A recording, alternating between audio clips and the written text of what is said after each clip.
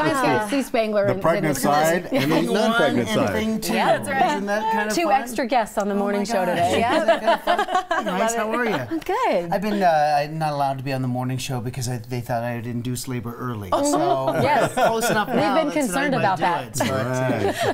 Hey, I've got a friend who's a mechanic who says he spends 3-4 phone calls a day teaching science because people keep on calling saying my pressure gauge. Right. They want to get it in for maintenance. Right. It's like, no, you don't do it. That so light it's a comes on. Simple little lesson right there. Really has to do with the temperature. As the temperature gets cold, the air in your tire bases, you kind of forget your 8th grade science lesson. So, quick little recap. Here's your safety glasses. Throw those on. Do we get like a safety I shield? know, you're fine.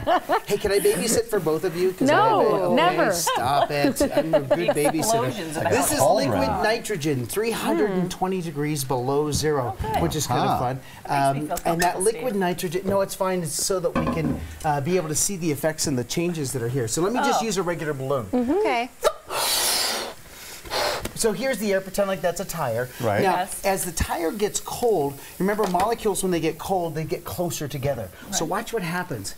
No, get in here, you're fine. What happens as we get closer and colder and colder, watch what happens. So that tire pressure will go down in the morning. It might be 32 because it was on the road and it was heating up. But all of a sudden it's 29, your little sensor goes off and you've got it. Look at this. Keeping my fingers out of the cord. Look at that. Wow. See? And that's actually my breath as a liquid. Isn't that crazy? And then all of a sudden it starts to expand. Oh, that's pretty cool. Oh, it's going back to normal. You can see if it, so the opposite will happen as well. Most of the air that we breathe is nitrogen. It's about 79% of the air that we breathe is nitrogen. Okay. So I knew that. That was cool. Good job, Gary. So Let's make it bigger, Steve. Oh, no, it's fine. Great idea. So here is our, just our little flask that's over there. That is a big beaker. Well. And so I was thinking, so now this is good. If you take a bigger balloon and you just kind of put it over the top here like this. So now kind of watch what happens.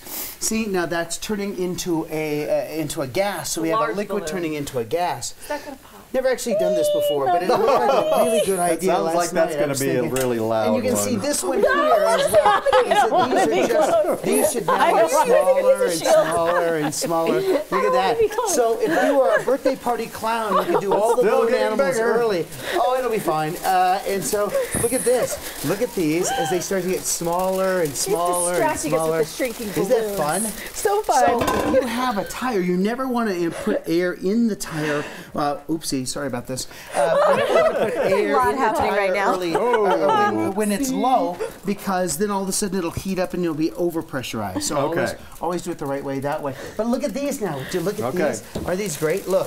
So now if you're a clown, you can just do this. Look at that, and you just show up at a party, and you've got it. Isn't that a great way to be able to do it? Is that going to be like that all day? No, it'll be fine. It was so It's fun. It was right. I still don't know if I'm getting the air in my tires. Okay, all right. Steve Spangler, Tire Science. pressure is fine. He will teach you more. All right, we'll be right back. Look, these